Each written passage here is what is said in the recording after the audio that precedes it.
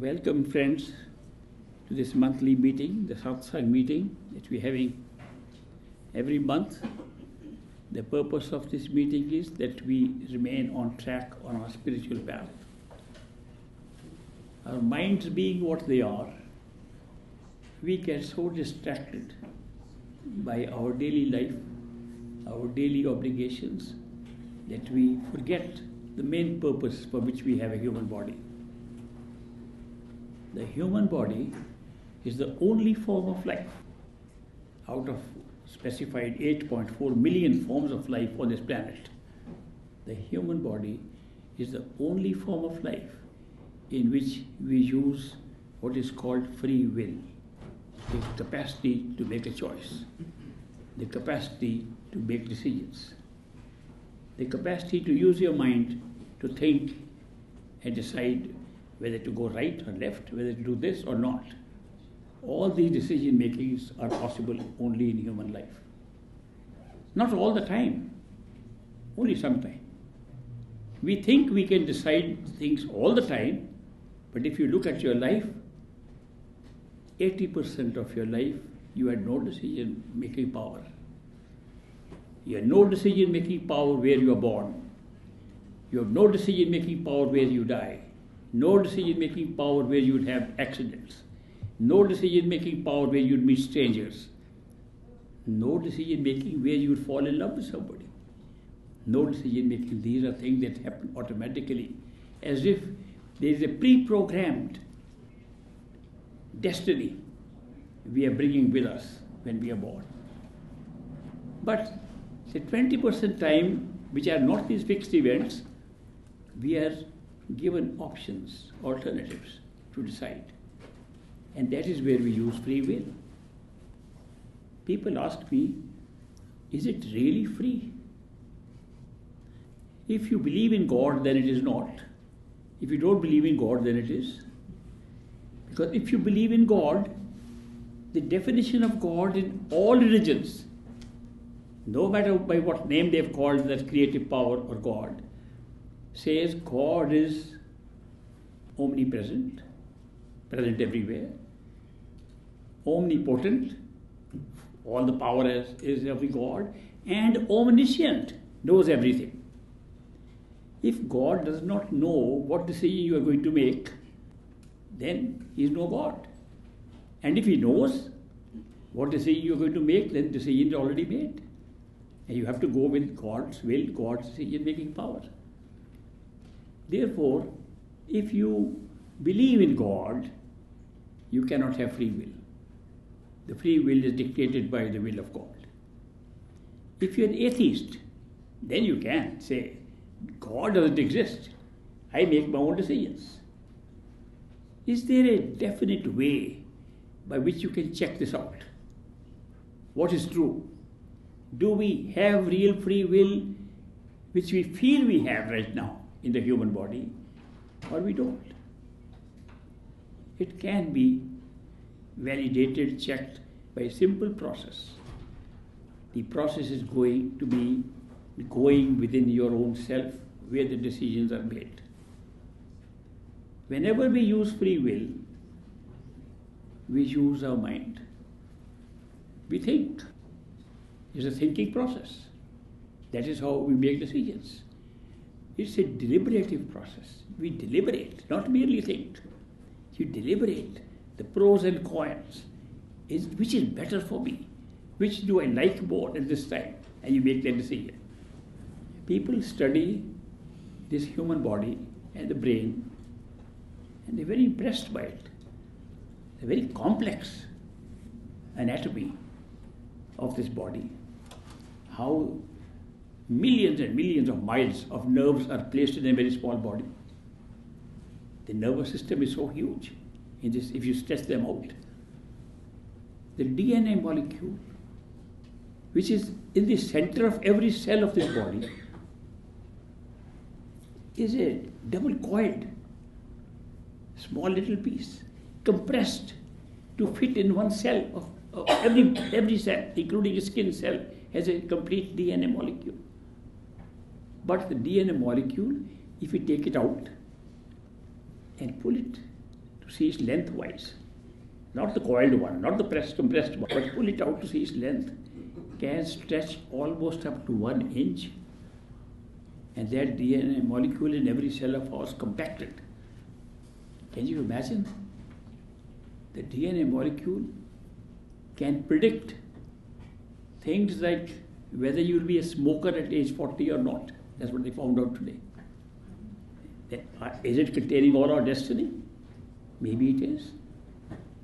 If the DNA molecule already given to us in our body at birth can contain our whole destiny, how can we have free will? We're just acting as slaves of a DNA molecule. We're just following it. It's very interesting to study the anatomy of the body. Have we studied the anatomy of consciousness? There's a book available called The Anatomy of Consciousness. The author is supposed to be one Ishwar Puri, but I didn't write it. My wife wrote it. Of course, she based most of the book on the talks I had given, and they were transcribed, and from the transcription she put them in the form of a book. But she added some of her own notes also to make it original. Some training she got from a Buddhist teacher, she added that to the book, and some embellished it a little bit, which I'm glad, because when I started writing that book many years ago, I could only write one line, the title, Anatomy of Consciousness. And then I said, we are conscious because we are conscious. It's so difficult to understand consciousness, because our whole idea of being conscious is being aware. I'm conscious of this, that means I'm aware of it. It presupposes that consciousness is merely a means of experiencing something that already exists. But supposing consciousness does more, that presupposing consciousness creates that which we experience at the same time as we experience. It's a very different definition of consciousness. This debate is not new. Does consciousness only experience what has been created, or does consciousness create the experience? That the subject which consciousness picks up should be pre-existing are called materialists. And a lot of materialist scientists, most scientists are materialists. They believe the empirical knowledge comes from studying matter outside, studying what is already there in our sensory experiences. Those who think that maybe all our experiences are merely being generated by consciousness using simple tools like a human mind and sense perceptions working in the mind. If sense perceptions are the only source of our knowledge of what is existing, obviously there is some validity to that argument. Sense perceptions are the power to see, hear, touch, taste, smell. These powers we are using every day to know the whole world. I want to know, is this cup real? Or is it just my consciousness creating it? I'll say, I can touch it. Cold water, taste it. Absolutely real. My experience is absolutely real. How can I say that glass is not real? And yet, if I go to sleep and have a dream, and I see the same glass in the dream, and I touch it, and I drink it, the experience will be real. If I wake up, the experience is still real. I still remember, but there will be no glass. How did the glass come in the dream and I tasted the water, but there was no glass? Oh, the dream projected it outside. Why didn't I know that? Because in the dream state, all I knew was that the dream was real. Everything looked real. Even if I found out it's a dream, And sometimes we have dreams where we find out we are dreaming. Supposing I find out it's a dream, I tell my friends, look, I know we are dreaming. When we wake up, there are no friends to tell. Even the statement of the truth does not give you the truth. You're telling a truth, it's a dream. You're not aware of it. We are saying the same thing. Maybe this wakeful state is also a dream. When can we definitely find out that what we saw in a dream was only a dream and not real, created by the mind when we wake up? Can we find out while we are dreaming? No way. If we find out we are not dreaming, it's called daydreaming. Because then they are also awake to know that. This similarly, if there is a state of wakefulness higher than this state of wakefulness which we have risen from a sleep that we have and dream that we have, the higher state of wakefulness alone will tell us if this was also a dream, and all made up by the mind and consciousness. But there is a better way to validate this particular theory, you might say, or this particular explanation of creation, that the creation is just an experience taking place in our mind by projecting everything like we do in a dream. The best part is, if you really want to validate it, go within to the mind and study your mind. Not study outside things, because we are examining whether outside things exist or not, whether mind can produce them. Go within yourself to the mind. Can it be done practically? Yes, certainly. What is preventing us from studying our own mind, which is working in the head? We know that it's working in the head, because when we think, we know we are thinking in the head, not in our hands, not in our legs or limbs, not even in our heart. All thoughts are going on in our head. We can feel them behind the eyes. Therefore, what is preventing us from studying our mind is we are constantly using the main instrument of learning, which is paying attention outside. Our attention is captured by outside experiences all the time. We don't go within ourselves at all. It is just a brain, maybe grey matter, we don't know what is there. It's the physical anatomy of the body. But where are thoughts coming from? A person in front of us dies, he's dead. We bury him, cremate him, that there is nothing left. Why? The brain is still there, everything is still there. There's no change in the physical structure of the physical body. Then what has gone away? Where's life gone? If a person doesn't have life, how can he think? So life and thinking appears to be very synonymous in a way, that thinking in the mind is creating our experience of life.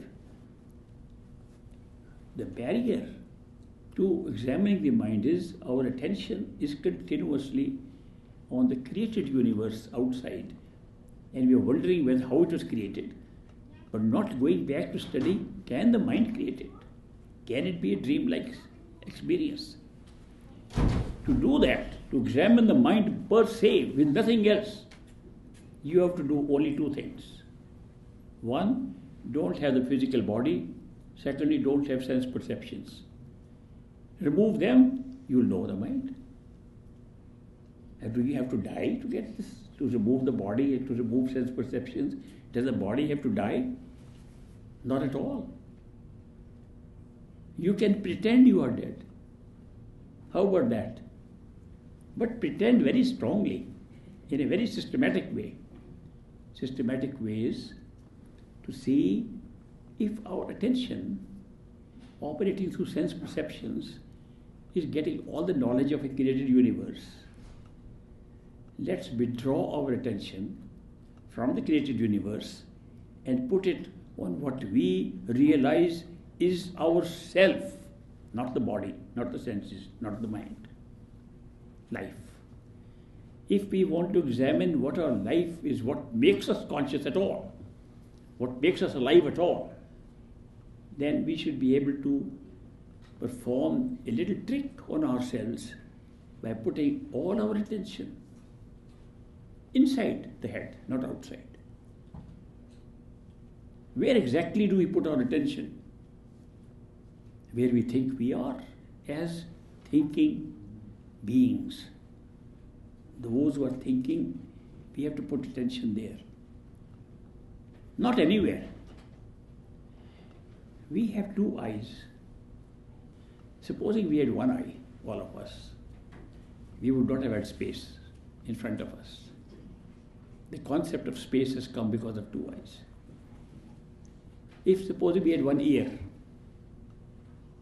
there would have been no idea of direction at all. Did you know that? Why we have two eyes and why we have two ears? To create space and direction. And we have something else inside which creates the flow of time. That's our mind. If we are putting our attention within ourselves, what happens? Not only we put attention on what is happening inside behind the eyes, but at that point in the eyes, where in spite of two eyes, we are seeing a single image outside. You know, you go to a movie, 3D movie, they give you glasses to wear. They used to give green and red glasses, and the movie was shot in two colors. They were two different pictures, taken with the cameras at the same distance as the two eyes.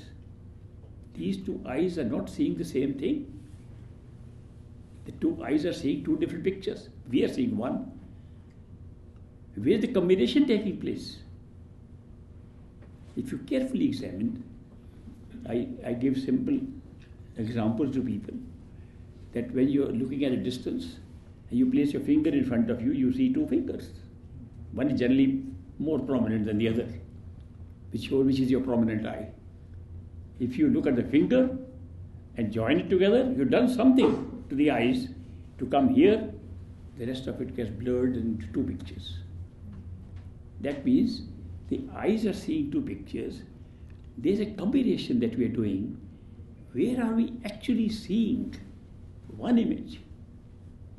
We are seeing behind the eyes, in the center of the brain, exactly in the center.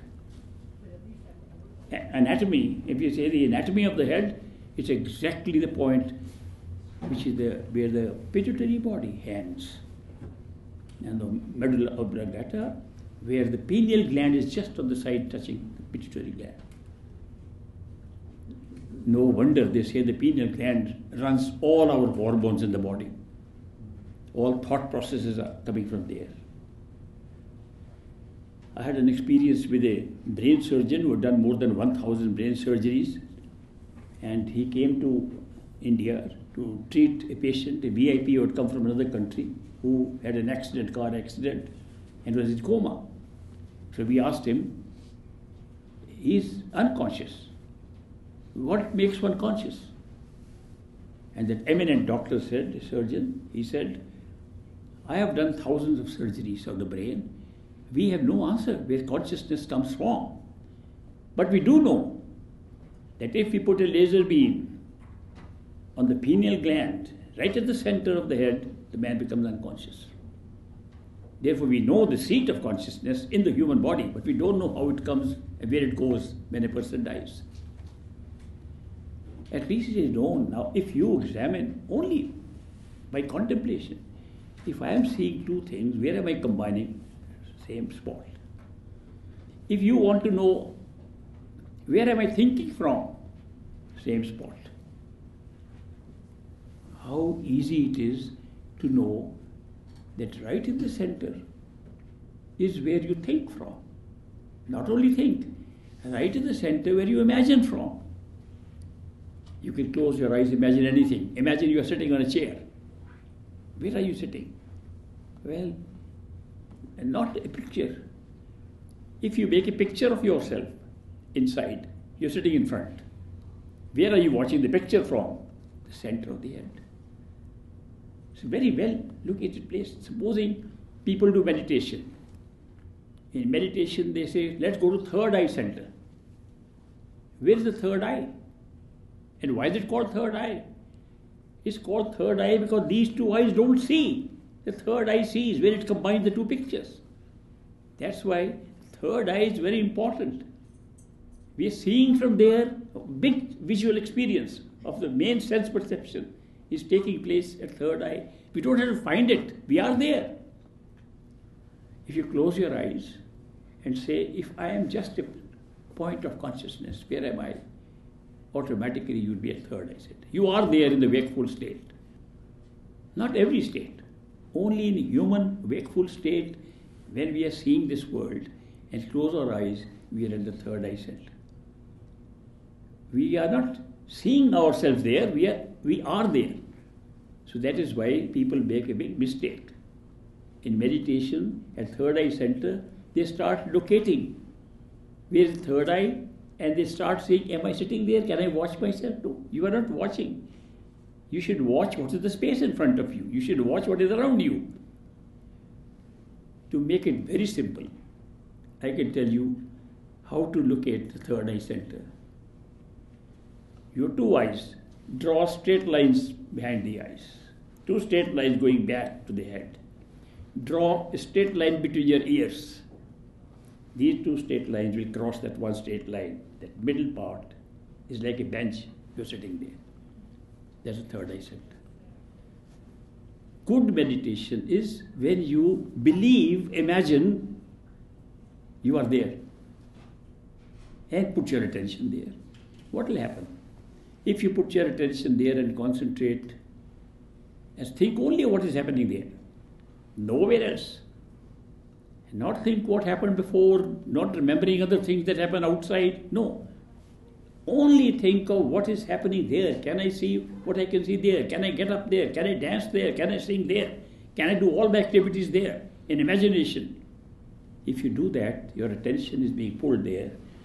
After some time you'll see, you do not know where your physical hands are. You won't know where your physical feet are.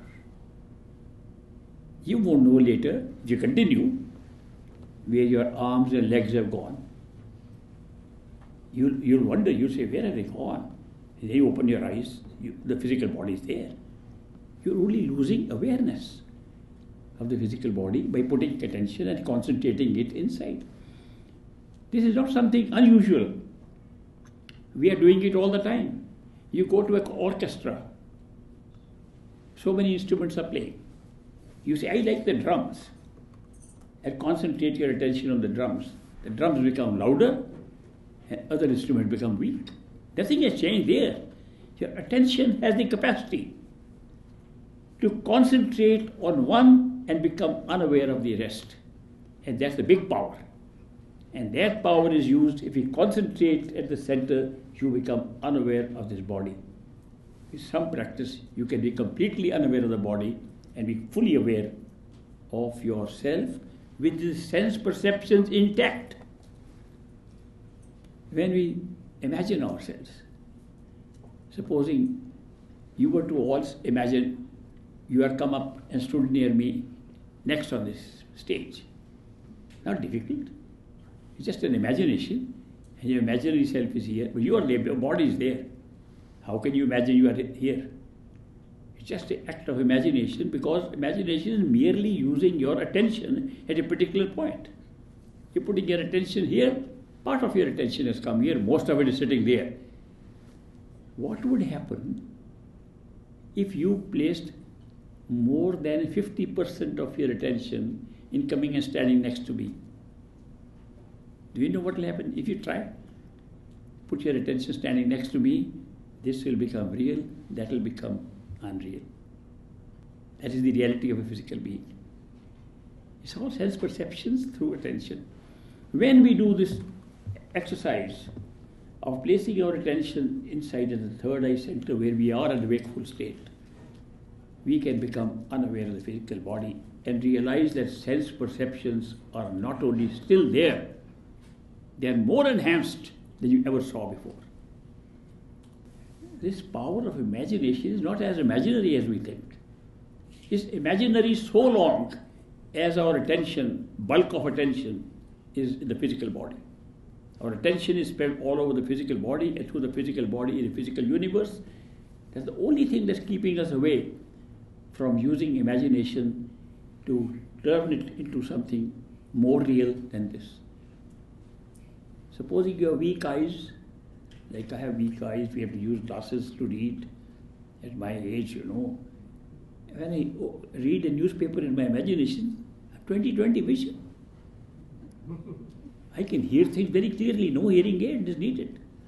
Even at my age, the inside sense perceptions are always very sharp. The fact that they are weak is because they are covered with physical body. Sense perceptions are not part of physical body. We think they are. Why? Because we take the physical body to be the only reality. And the other is all imagination, just a function of the mind. But try this experiment, how sense perceptions can be separated by becoming unaware of the body through this kind of meditation. Anybody can do it and validate that there is something in us which functions independently of the physical body. But we are using it through the physical body and never separate it. That can be done. What is the advantage of doing it? The advantage is a knowledge of the structure of our consciousness. We are now examining the anatomy of our consciousness. That consciousness is operating not directly from this brain, but is partly operating in sense perceptions, the 5 sense perceptions, independently of this body. We can imagine we are flying. Can we really fly? This body cannot fly, except an aeroplane. But the inner body can. What's the difference between that imaginary body, which can become real if we become unaware of this body? The difference is only one. This has matter, atoms, molecules in it. That doesn't. The rest is the same. This body provides sense perceptions because of the inner body. And that can be separated for experience, not by dying while living.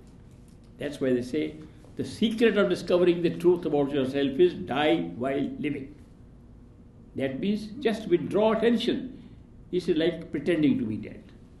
A famous Rishi, Maharishi Raman in India, actually discovered this by pretending to die. He thought he was very ill, he was going to die, and then he said, what will happen when I die? Then he pretended he was dead. I'll stop breathing. I'll hold my rigor mortis are set in my body. I'll stretch my body like that. I'm feeling so strong inside. My self-perceptions are still there. How am I dead? The beginning of his spiritual career.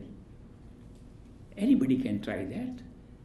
So once you find out that sense perceptions can work independently and they function like a body. We sometimes call it the astral body, ethereal body, sensory system body. No matter what name you give it, but it can be very easily achieved by simple practice of placing your attention behind the eyes, third eye center. But that does not answer my original question. Do we have free will? For that you have to go to one more step. Next step is to place your attention in the third eye center of the inner body. Inner body also has the same form. That's why it's used to fitting into this body. If you now meditate after becoming unaware of this body and meditate in the head behind the eyes of the inner body, you will become gradually unaware of the sense perceptions also. Then what happens? You discover your mind. First time you will know what your mind is, which you never knew till now. You thought it's just a thinking process going on because you are alive. You will see the mind is nothing but another body of yours. It's just a cover upon life. It's a cover upon your own self, real self. Just using it. What is it doing? It has no sense perception because we have left it behind. No physical body, left it behind. In awareness only. It's still there, but it's just meditating.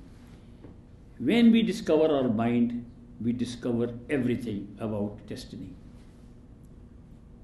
we discover all our destiny is made by us at our mind state, not anywhere else. It's a wonderful experience to see that what we thought was our karma, our life, good and bad, was merely picking up a simple causal DVD and just playing it. That's our life. We played it at the astral sensory level, and then we played it at this level to enhance its beauty, to enhance its reality. When you discover your mind, what is it doing? Basically, right now it's a thinking machine, but a good thinking machine. It thinks all the time, never stops. If it stops, it will die.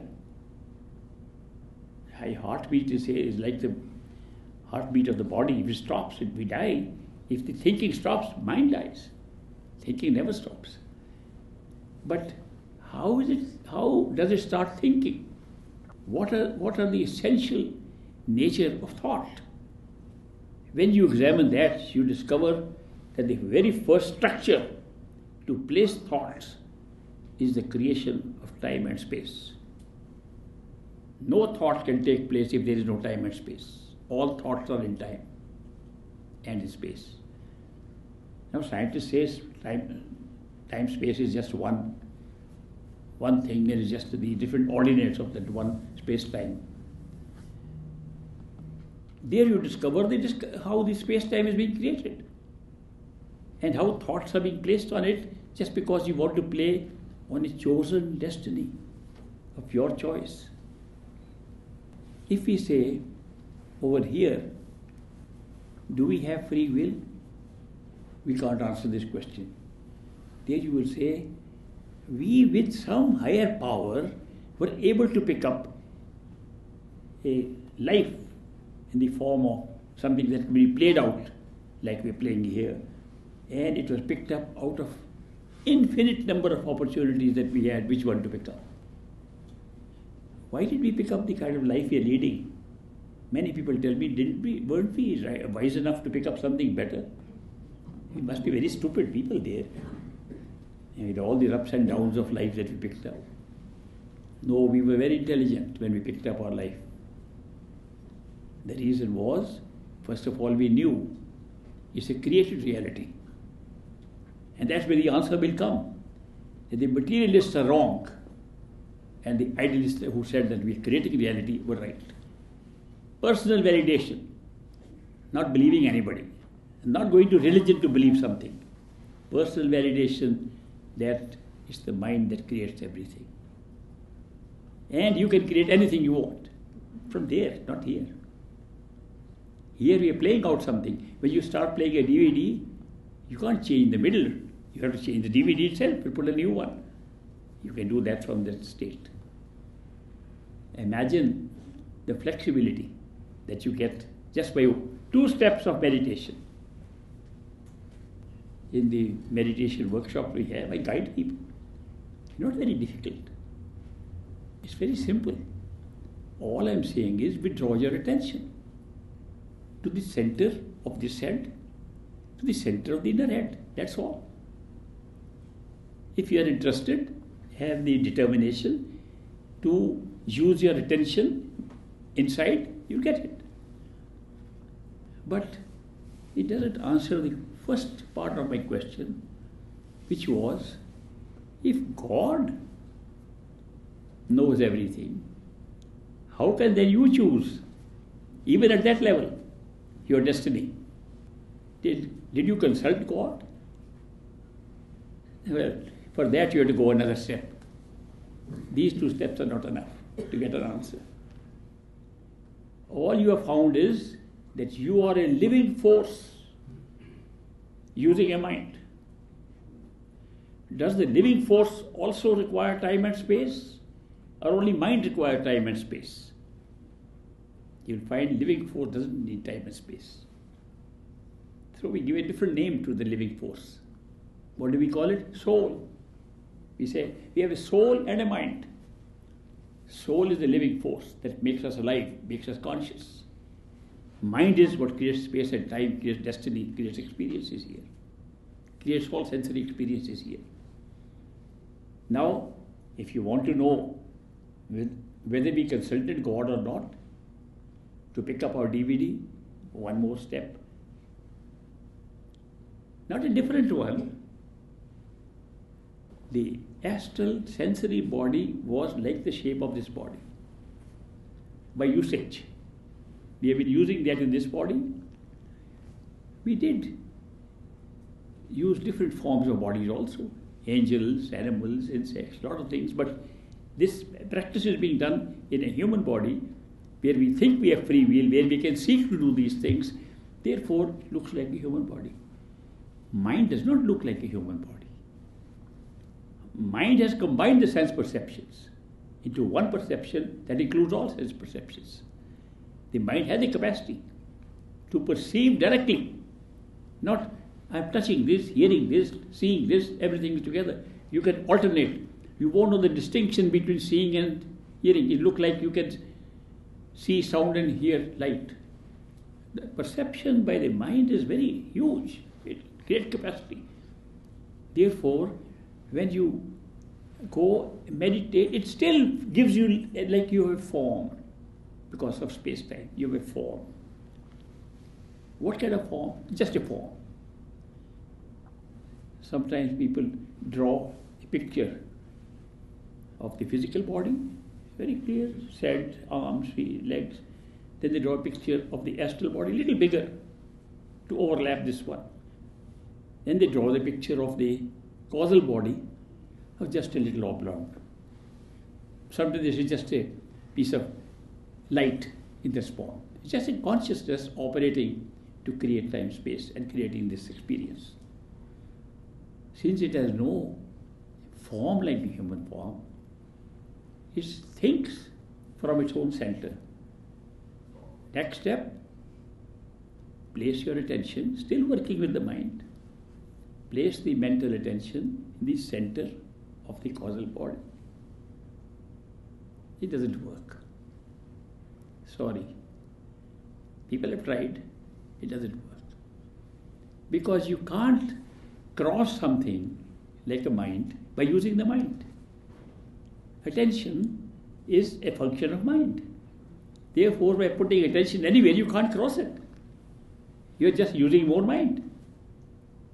All these experiences that I am telling, including this physical experience, including astral sensory experience, including experience of the mind by itself, all mental exercises, all created by the mind. Now you want to find how the mind can pick up something, how life, soul does something. You can't use the mind for that. That is why there's a big limitation. It's a huge limitation. There's a barrier. The mind cannot escape itself. It can only find more about itself. And that's what's going on. To go beyond that, you have to use something that is non-mental. Let's go to that. Something non-mental should be going on, not there or higher, here. It should be visible here. Yeah, there are some things that are non-mental right here. Things that do not need space and time. Things that do not need time, need any thinking. I'll give you 3 examples. First one, intuition. Intuitive knowledge, intuitive feeling comes not from the mind. Very often people have intuitive feeling, what they call gut feeling. I have a gut feeling this is going to happen. Mind says no, it cannot. Gut feeling says it can. Mind's answer is in time. Gut feeling is without time. It just comes spontaneously. It's happening here. We all have intuitive knowledge coming to us from time to time. We ignore it. We give preference to the mind. It appears that the gut feeling is coming from a hidden source behind the mind. Mind is in front, so we listen to the mind. We think mind is superior. That we have put wisdom into the mind. It's not in the mind. Intuition is more wise. If you were to study exactly how mind thinks, where it picks up its thought from. What is the conscious and subconscious areas of the mind? Where is memory stored? What role the DNA molecule carrying all memories of all past lives carries? Study deeply, you will find the memory that is available to the mind to think is very limited. It's mostly data in front of it. Memory is very poor. It can't remember what happened 1,000 years ago or 1,000,000 years ago when it's just an amoeba. DNA molecule is coming all the way.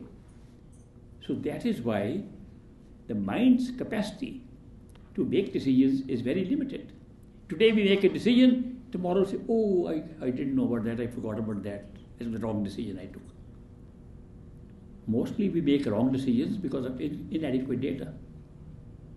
Where does intuition pick up information from? Intuition picks up the timeless information from everything, from the whole background. Even what we are not remembering, intuition picks up that data. It's a very big thing. Okay, another example, more important, love. When you love somebody, it doesn't take time. It's instant. Love is instant, not attachment. That takes time. Attachment is mind, love is soul, is beyond mind. Third example I can give you. Just a look at the flower, beautiful.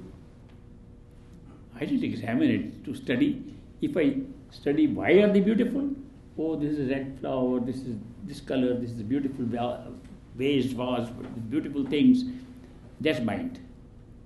But the impact of beauty, soul, non-space time. These three functions continuously being performed in us, in conscious state, are coming from a different source than the mind. These are the three that take us beyond the mind, not mental effort. That is why they say the real truth to find who you are is effortless, because all effort is mind. Well, we are all using the mind for everything, including understanding what is effortless. I remember a friend of mine writing to me saying, I have discovered effort does not give you the real answer to yourself, what yourself is. Effort will confine you to your mind, because all effort is mental. You have to say, I am going to do this, I am going to do this, I am going to make an effort. The I is the face, the ego is the face of the mind. That's why you never get the discovery of your own self by any effort. He wrote to me a very nice letter describing how effort does not solve the problem. The last line was very interesting in his letter. Last line is, now I'm going to try very hard on the effortless method. Mind again. You can't get out of it. Why can't we get out of it? Because we do not know where love comes from. We have mixed up our knowing about love, mixed it up with attachments. Don't forget, what is attachment? Attachment is liking something so much that you say, I love this, I love you, I love that person. I is as strong as the one you are loving, too. When you fall in love with somebody, do you think of I? Not really. That's the only time I have seen in life that the I is placed back when you fall in love. The lover takes place. If you fall in love with somebody, the beloved takes place of the I. Automatically.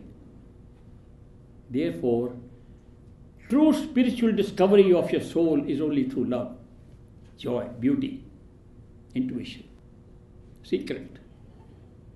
But where will you find this love? How will you find? Can you find it? Again, effort. Trying to find it is effort. You can't find it, sorry. But you can do one thing with your mind.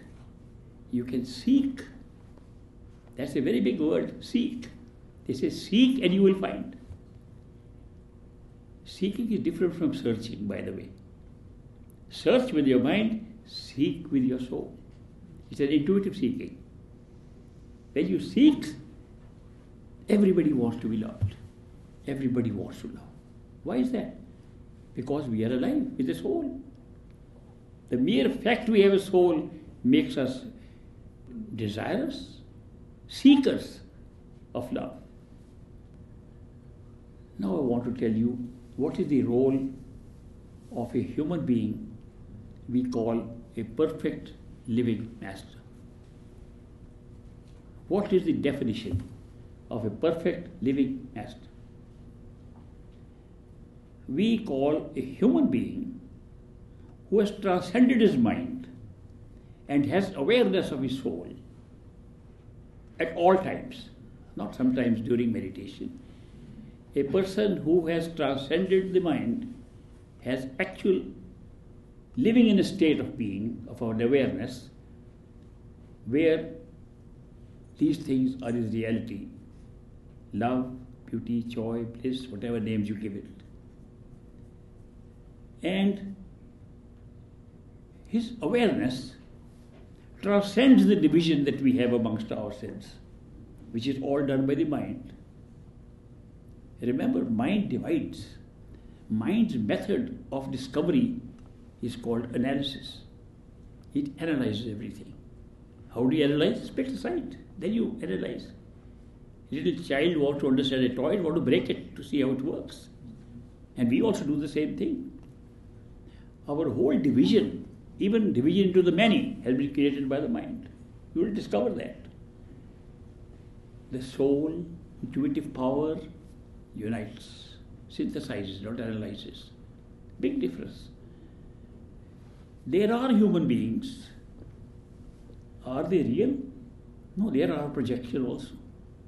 If everything is projected by us, we project a human being.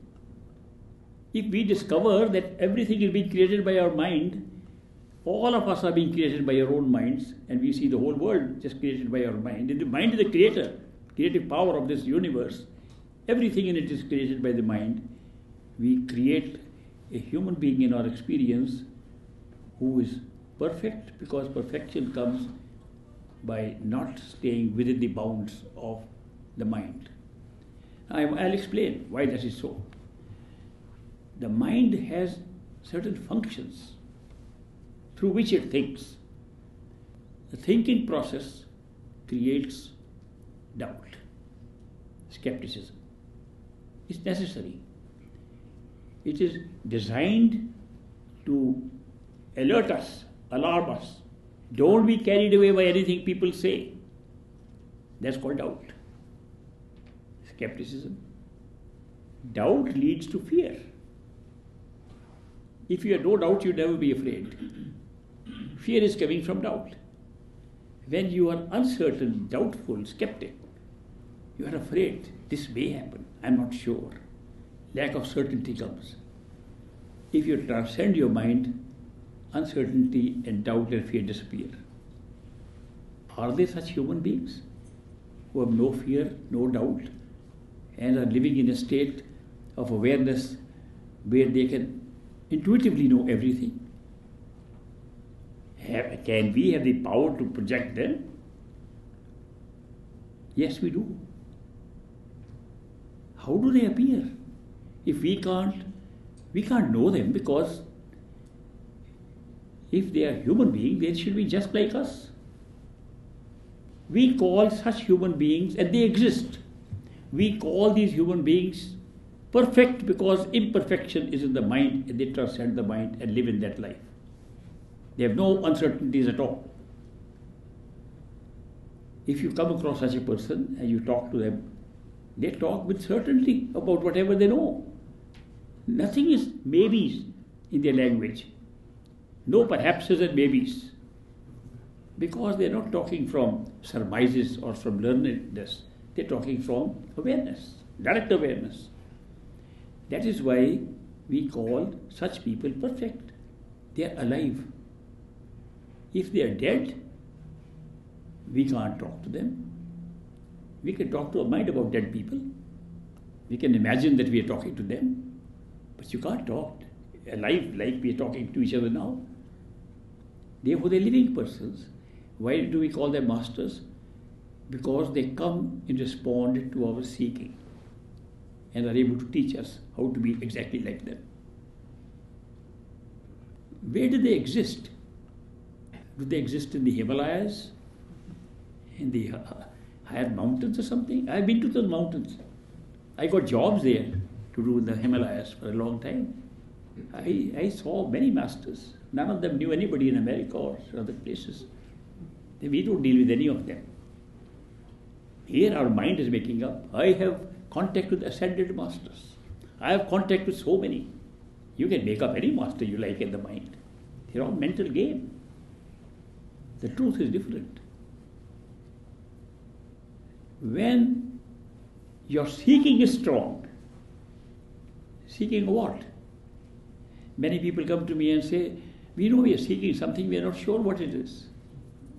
How can you be seeking if you don't know what you're seeking? No, we are seeking. Something is missing, but you don't know what it is. Why don't you know? Because you are trying to use the mind to find something. You're trying to search where seeking is taking place. You can't find that. Searching is a mental activity. Searching is on the data available to you. Seeking is something that's not available. That is why seeking is considered different. Seeking is from the soul. When seeking becomes strong, it's a very strong longing. You don't even discover what you're seeking till something happens in life and you say, that's what I was seeking. And one of those things that happens is when a response to your seeking comes from a human being whom we call a perfect living master. Just a human being. There is no difference between that human being and ourselves. Born like us, dies like us, falls sick like us, eats food like us. Everything, his life is like us, a destiny like us. He's not a superhuman guy. A perfect living master is a response to our seeking. What does he do? Loves us with pure love, that which strikes our soul. His connection with the seeker is at the level of the soul, not the mind. You can argue with him mentally as much as you like. You can discuss things. He'll discuss like any other man, any other human being with his mind. But what is affecting us is his pure love, not attachment. What is the difference between the love we experience with such a person and the love we experience normally with friends?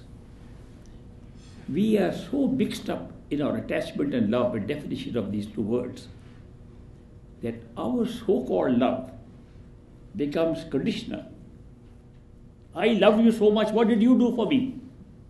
That's not love, that's an ego game. It's an ego game. I did this, what did you do? As if it's a business transaction. When love comes, you forget yourself.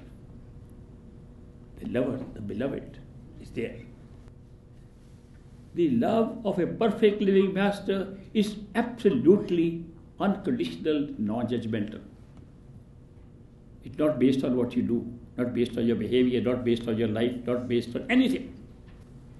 Such a person's awareness is already aware that you are in a trap of your mind and is trying to come to take you beyond the mind. You called for him by your seeking. Therefore he has appeared. In India they say, when a disciple is ready, a master appears. They never say when you're ready you can find one. Because when you try to find, it's a mind. People try to find for their life. At the end the master appears, which they were never finding. Pure coincidence, pure chance, pure circumstance. I'm glad there are coincidences. That's a good method to appear. By coincidence, such a human being appears when our seeking is set. That's strong.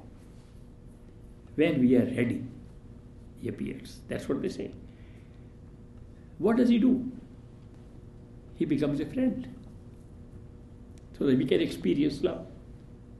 And so many people, my friends and I, have experienced with our master. You see my master's picture here. We have experienced a love that's totally unconditional. No condition whatsoever. Such a person will love you if you love him. Such a person, if you are seeking, will love you if you don't love him. Such a person, if you are a seeker, will love you if you hate him. Such a person will love you if you kill him. That's the kind of love of a perfect living master. Very rare. I know they're very rare people that appear in this life. But they do appear where they're seekers. It's a design we have made ourselves at a spiritual level. We don't know it because we don't know our spiritual level at all. We are living in a world of mind, three worlds: physical, sensory, causal because everything is caused from there, all mental worlds we are living in. And here our seeking is beyond that. That's rare seeking, by the way. We don't seek that normally. We seek some relief from our problems here. I am in pain, please help me. I am poor, please get me some more money. I am homeless, find me a home, find me some food, get me some more cash, get me some more of this, more of it. All here. That's what we seek. Very few seek to know who they are. Very few seek the ultimate truth of existence and of your own nature, who you are, existing here. Why? Basic questions are not answered by the mind. Why did we come here in the first place? Somebody asked me once, if we were so happy in our true home, they call Sachkhand, true home, what was the need to come here? And when I gave an answer, he was shocked. I said, we never left our true home. We are right there. If we leave it, everything will dissolve. Our true home is totality of consciousness, the creative power that you give different names. You give name God, Creator. If you personify, then we bring them at a lower level. You don't personify, we take it to the top level, totality of consciousness from where every level has been born within us. Where is this totality of consciousness? Obviously, it can't be outside the created part. It's within the creative power. The self, the ultimate self, is the creative power. When you discover that you are actually in the highest form, only one division was made with space and time. There's only one. Nothing else exists. All existence comes from there. And you are part of that existence at all times. Then how can you say that God is separate from you? There's no separation at all. But you can't say that today here. You can say it if you can cross the boundary of the mind and discover you are not the body. It's just a costume you are wearing for an experience.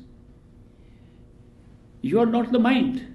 It's a costume you are wearing to create space and time and experience a different way. Are you a soul, unit of consciousness? Yes.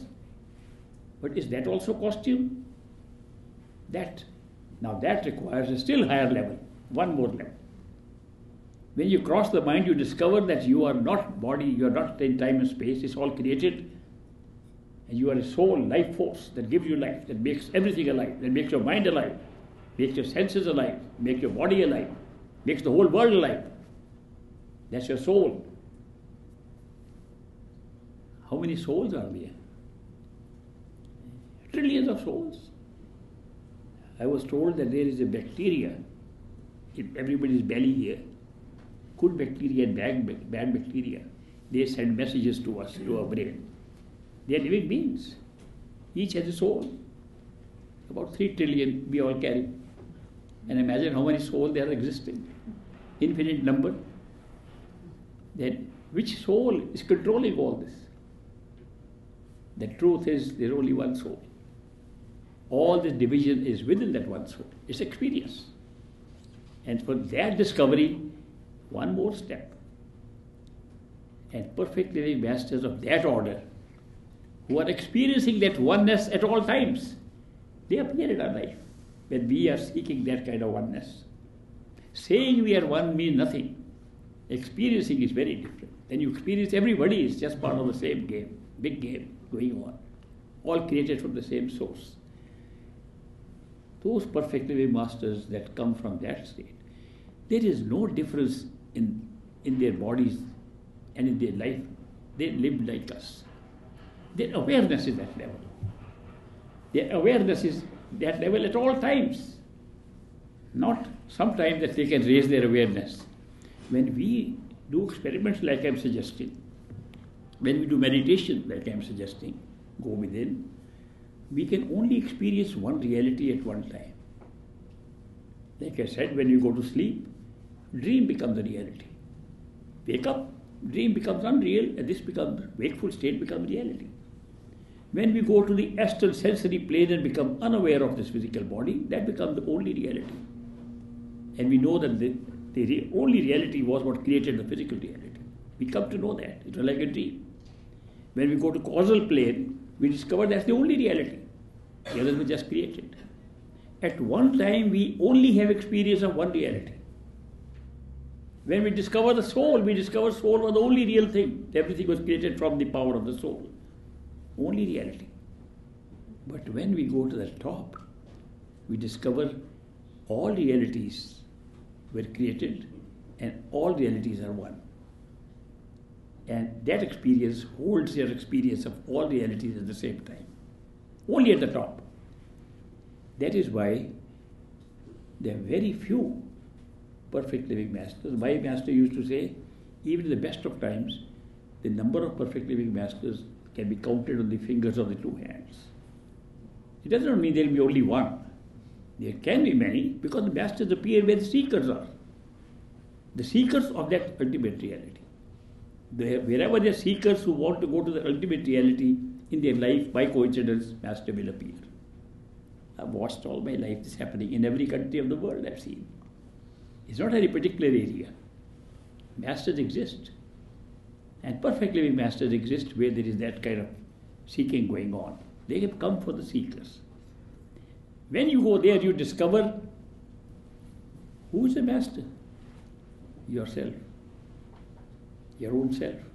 There's only one. If there's only one, how can there be somebody else? It's the own self that has made arrangements to be a master in this physical world. That discovery is the best one. That the whole thing was only one consciousness that created the whole thing.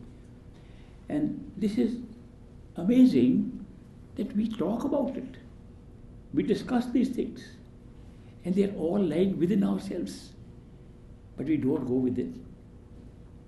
We spend all our time even examining these things outside.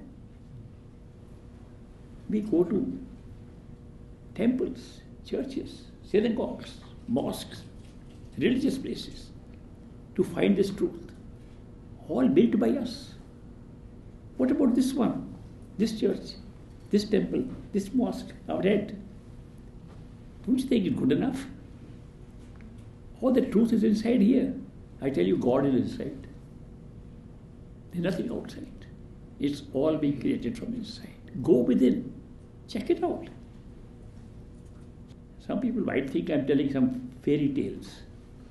Maybe I'm making up a good story. Hey, part of it is a good story, I must tell you. Part of it is being described in physical terms. You can't really describe it. Can you imagine, for example, I'm giving you an example of how we cannot describe. Can you imagine there's a huge big mansion, beautiful place. It is located in zero time and zero space. Nobody can imagine it. It exists, but cannot be imagined. Imagination limited to the mental space-time concept. It's limited to thinking.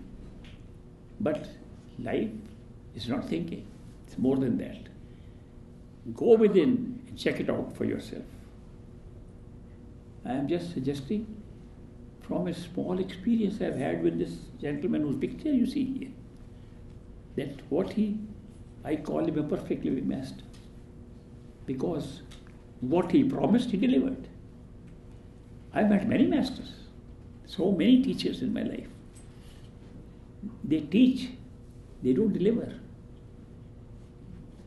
If your thinking is only how to expand your mind, how to think better, how to lead a better life. There are a lot of teachers who can do that. And they are doing it. It's a very useful thing. But if you want to know the ultimate truth, lies within yourself. What will pull you beyond the mind is the power of love. And that is what a perfect living master comes for. To draw you above the mind with the power of love. A love that you never experienced before. No judgment, no condition. That's the kind of love that pulls you beyond. And you can experience it right from here, from the physical body. It comes up like that. So that's the secret. If your seeking is less than that, many masters will come. It does not mean that a perfect living master comes into your life automatically. When your seeking itself is not clear, you're searching for something, masters will come according to your search, according to your seeking. When the seeking goes beyond the mental seeking, then of course perfect living master appears automatically. I have spent enough time traveling around the world and watching this show going on, how perfect masters have appeared, the lives of those who sought the ultimate truth. I have a feeling that many of you here are searching that ultimate truth. That's why I'm sharing all these experiences with you. What I'm sharing, not from any books, but from experience with that man. Hazur Maharaj Baba Sawan Singh, my master, perfect living master, great master. We call him great master. Very happy to see all of you again. And you come from many places, far off places. I appreciate your coming. It makes me feel very good when I meet my friends, always. So much love and devotion I noticed. Amazing. It's wonderful. So thank you very much for coming. We'll have a break now. You can enjoy some lunch. There is something lying there I can notice. So we have given you enough food for thought.